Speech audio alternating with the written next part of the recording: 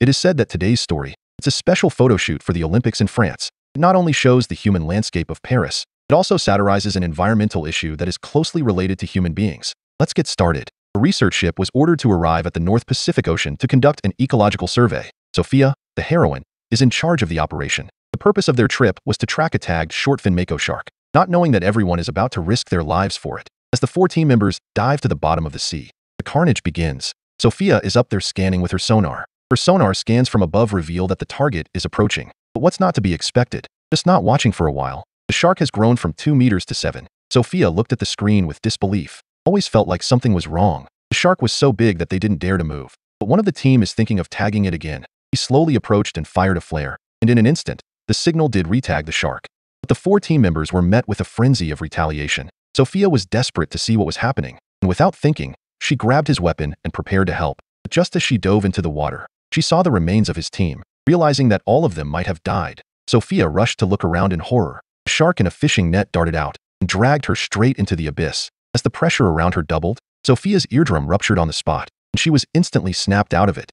Sophia cut the net around her ankles, and that's how she managed to get out of the abyss. With only one breath left in her chest, Sophia was able to escape at the last moment. Flash forward to 3 years later. Everything has changed since then. On the banks of the Seine, in front of the Eiffel Tower, 2 young men are playing fishing. The first time they found a bicycle. The second time, they found a cannonball. The police came to the scene. The truth of the matter was soon investigated. It turned out that the shell was left over from World War II. The police found another 154 shells nearby. But what they didn't know was that there were more shells hidden somewhere under the river. By now, Sophia had changed careers. She is now an aquarium docent. The accident left her traumatized. Sophia doesn't seem to want to talk about the past anymore. She thought she'd never have anything to do with the past again. But on her way home, she was stopped by a girl named Mika. Mika is a member of a private marine conservation organization. It is mainly dedicated to protecting the marine environment and life. In their daily tracking and observation, they accidentally found a short-fin mako shark beacon. But here's the puzzle. This shark has left the ocean. It's now heading towards the Seine. The reason Mika called Sophia over was so she could use her experience to lure the sharks back to the ocean. Sophia was incredulous. She didn't think it could be the same beacon, and it's a fool's errand to guide the sharks. It's an awkward conversation. Sophia left the scene. When she returned home, the images from 3 years ago seemed like yesterday. Sophia turned on her computer, which had been locked away for a long time. But when she activated the shark beacon, she did see the shark on the banks of the Seine, and it was heading towards the center of Paris. So Mika and the others were right. And that's what sent Sophia into a panic. If the shark is not eliminated in time, the people who swim in the river will be in danger. To confirm the existence of the shark, Sophia followed the beacon to the river. The sharks don't normally survive in fresh water, or perhaps the beacon had drifted here. Soon after, she came to a homeless shelter, but there's no sign of anyone here. A small dog was barking at the river. It seemed that its owner had fallen into the river. Sophia quickly realized, if the beacon had fallen off, it couldn't have drifted against the current. And there's all sorts of information that suggests there really are sharks here. Sophia went back to the river to observe the next day, and found the sharks still roaming around. Then a phone call came in. It turned out that the river police had salvaged a body. The so-called river police are responsible for patrolling and managing the Seine River. They came to the scene to check it out. This is the homeless man who disappeared last night. But for some reasons, only part of the hobo's body remains. The police thought it might be some kind of large creature. That's why they called Sophia, a former marine expert, and Mika, who is familiar with marine life. Judging from the bite marks, it's basically confirmed that it's the short-fin mako shark. Sophia then reported the situation to the police chief and suggested to shut down the sluice gates to eliminate the shark. The sheriff didn't believe it. She decided to send a few officers to check the water. Sophia and Mika thought it was too risky, but the officers swore that they wouldn't be afraid. Sophia had no choice but to go with the boat to help with the investigation. But Mika left in a hurry. The Seine is a very beautiful river. It is said that you can see 70% of the famous buildings in Paris, but at the moment, they are not in the mood to enjoy it. They were more worried about the sharks. The police quickly confirmed the exact location based on the beacon. 3 heavily armed police officers jumped in because the river water is different from seawater. The view from below is only a few meters away. At first, the officers didn't think there was a shark, but soon they felt a strong presence. Watching from the shore, Mika was anxious. She was worried that the officers would harm the shark, so she quietly called the conservation organization. He asked Hacker to hack the beacon to cut it off. This will help the sharks to hide their location. At the same time, Sophia lost the signal. She rushed to the police to alert them below. A few moments later, 3 officers returned safely to the boat. None of them had seen the shark, but the sonar system confirms that it's a big one. Sophia was surprised when she came ashore, because beacons don't just disappear. Until she saw Mika not far away, Sophia realized what was happening. Sophia went to the Marine Conservation Organization and asked Mika why did she do this. Mika explained that it was just to protect the sharks, and she's calling on everyone to do the same. Sophia was speechless. It's true to protect marine life, but this is a shark that threatens Paris. At the same time, the police officer reported a shark in the river. He thinks he should take Sophia's advice to observe it immediately and eliminate the danger. The sheriff's office had a headache. Because there's a triathlon coming up, there will be journalists and racers from all over the world, so it's impossible to block off the entire riverbank. Besides, she doesn't have the authority to do so. The only way is to talk to the mayor. The next morning, the sheriff took Sophia to the mayor's office. But the mayor was indifferent. She was more concerned about the competition in a few days. This event not only cost $1.7 billion, but it's also Paris' calling card to the world. If something goes wrong at this time, there's no need for her to be mayor. Sophia warns that if the race continues, the race could turn into a massacre. The mayor retorted, "I don't care." So even if something goes wrong during the race, it's also a failure on the part of the police. Seeing that the mayor could not be persuaded, the police chief and the others had to leave in anger. Since the highest authority did not agree to block the river, they were ready to use their own power to kill the shark. But just as they were about to take action, suddenly there was an emergency. And who turned off the signal before came to Sophia. She said he activated the beacon again, but she saw that the shark had gone into the underground reservoir in Paris. What worries her more is that Mika has confirmed the shark's location. She's taking dozens of fans tonight to try and guide it, thinking of the murders that the gray and green sharks have committed. That's why Ben scrambled to get help. That night, Mika did bring many fans to the underground reservoir. She wanted to use her sonar system to guide the sharks back to the sea. Everyone admired Mika's courage and determination, but little did they know, the next step is more dangerous than they can imagine. At the same time, Sophia and the police are on their way. They went through a long underground tunnel, and then they entered the famous Empire of Death in Paris. Let me tell you something. In the early days of Paris, when the city was being built, it was almost hollowed out and created an intricate underground world. Later on, Paris couldn't build high buildings. As a result, cemetery resources have become very tight. So people took their bones underground, and then with the opening of the Seine River, a natural reservoir was formed underneath Paris, and it became known as the Empire of Death. The place where Mika is now is a deep circular well. The only exit is a narrow passageway. It's very difficult for the people inside to escape within a short period of time. When Sophia and the police arrived at the scene, Mika had already dived into the water with her sonar. Sophia urges her to come back. The sharks could attack at any moment. During the conversation, they saw a fin surfacing, one large and one small, two of them.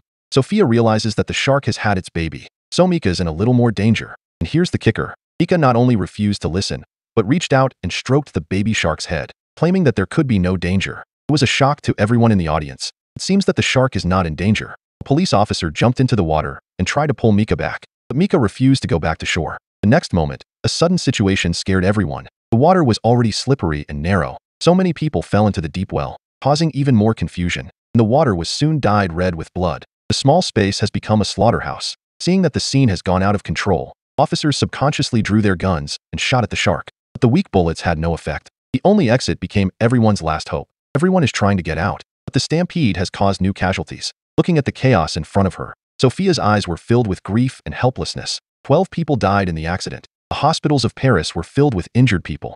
The tragedy could have been avoided altogether, but there are those who underestimate the power of nature. After the incident, the police investigated the deep well and found something new here. When she saw that one of the shark pups had died, Sophia couldn't help but think. She took the shark's body back to study it. Only then did the truth emerge. It turns out that the reason why the shark can adapt to freshwater is due to a mutation in its body and then swam into the Seine by mistake. That's why it's a tragedy today.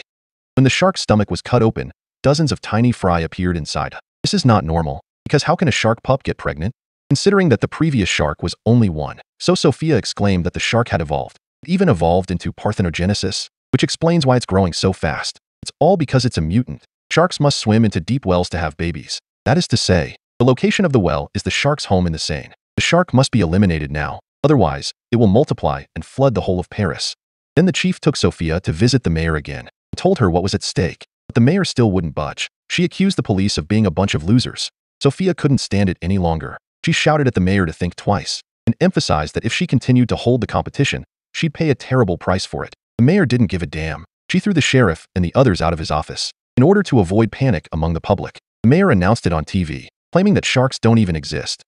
The 12 victims of the last few days had nothing to do with sharks. The whole nation should be ready for a triathlon next, and that's what everyone should be talking about. At this point, there is only one day left before the race. Police officer had no choice but to give up. Sophia quietly approached the best police officer Adil and persuaded him to call on everyone to pull themselves together. If the shark is left untreated, tomorrow's race could turn into a tragedy. After much thought, the police officer listened to Sophia's advice.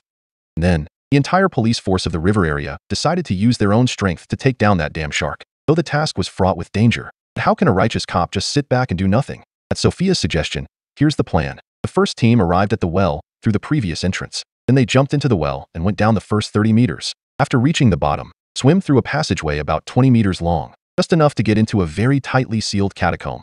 They can plant some bombs there, then they can use sonar to attract the sharks. Wait until the shark stops. They'll detonate the bombs and destroy the catacombs. And then the collapsed building will block the exits on both sides, and the sharks will be trapped. At the same time, everyone swims out through another 80 meters of passageway. Outside is the wide expanse of the Seine. The second team prepares to meet them on the river, just in case something goes wrong. Such a well-thought-out plan leaves no questions unanswered. So the next day was the day of execution. It was the official day of the triathlon in Paris. Everyone had to finish before the race. The first team was led by Sophia. The four of them speed up the pace to the deep well. They carefully dive 30 meters. After reaching the bottom, they swam through a 20-meter-long passage. The catacombs were in full view. The bomb was set up without incident. But when it came to attracting the sharks, there was an accident. Someone lit a burning stick to increase the field of view. But what they found was not a single shark. Hundreds of sharks were densely packed. It turns out that in just one day, the sharks have given birth to so many babies, and their growth rate is much faster than usual. The people do not dare to slow down. They lowered their sonar and prepared to evacuate. Then a couple of sharks suddenly attacked. In just a few seconds, one of them was chopped to pieces. Seeing that his teammates have not activated their remote control devices, one of the officers bravely swam over to them, just as he picks up the device and activates it. He was eaten to pieces by the sharks. In the nick of time, the countdown to the bomb has begun. Sophia grabbed the last officer and rushed out. Just as the two of them swam out of the tomb, there was an explosion behind them. At the same time, Paris welcomes the 2024 World Triathlon Championships, and people are flocking to the banks of the Seine to celebrate. Journalists and athletes from all over the world. It's a magnificent sight. The mayor of the city is now coming out in front of the crowd, and this tournament will surely shine a light on her political achievements. After an impassioned speech, the mayor fired the gun. Hundreds of athletes jumped in the river. They were so enthusiastic, unaware that death is on its way. On the other side, a kilometer away on the Seine, the second team received Sophia and the police without incident. They thought the job was done, but Sophia plunged back into the river. She followed the same path that she had come from to make sure that the exit had completely collapsed. When she saw a tightly knit pile of rocks, Sophia breathed a sigh of relief. The next moment, the sharks rushed out apparently. The thickness of the collapse is still too thin to trap this ferocious fish. Sophia was extremely frustrated, but she doesn't dare to make a move. The shark circled Sophia and then dashed toward the Seine. Realizing that the people outside would be in danger, Sophia swam out of the water. But just as she was about to board the second team, something terrible happened. The shark seemed to be deliberately teasing Sophia. First, it gave her hope. Then it turned her into despair. Fortunately, Sophia and Adil survived. They climbed hard onto the floating motorboat. What happened next was very strange. The sharks didn't continue to attack Sophia. Instead, they swam in the direction of the race. A few minutes later, the lively game began to go awry. Someone made a dull noise and disappeared, followed by more screams. By the time the referee finally realizes the shark's presence, it was too late. The horror of the scene shocked everyone. Everyone screamed. The scene was in a state of chaos. No one dared to stay any longer, as more and more people were killed. The original celebration turned into a massacre. Looking at the gruesome scene in front of her, the mayor was scared out of his wits. And now the security forces have stepped in. They're all well-trained and calm. It's a massive volley at a shark, but the shark is stronger than they thought. Sophia's bomb didn't even kill them, not to mention the bullets. How can they do anything? Perhaps the shark's intelligence has been purified. It swam towards the shells. It turns out that the police hadn't cleared all the hidden dangers before. The violent movement sent the shells flying, and then they hit the bottom of the river hard. One of the shells finally activated, and it causes a chain reaction. A violent explosion creates a huge wave that swept over everyone. As the tide came in, Adil held Sophia in their arms. The mayor watched as she was swallowed by the river. They don't know how long it took. Sophia and Adil survived, but the situation was inexplicable. The place that they had managed to climb to, that was the top of a building. Adil trembled and asked if it was over, but Sophia looked ahead and fell silent. That's when one of the dorsal fins surfaced. Then more dorsal fins appeared on the surface. One of them was huge. Apparently the original gray shark wasn't dead, and as far as the eye can see, the city of Paris is flooded by the river. It's as if all the gates and systems have been paralyzed. At the end of the story, the sharks not only took over Paris, and then Europe. Following the flow of the ocean, it took over the rest of the world.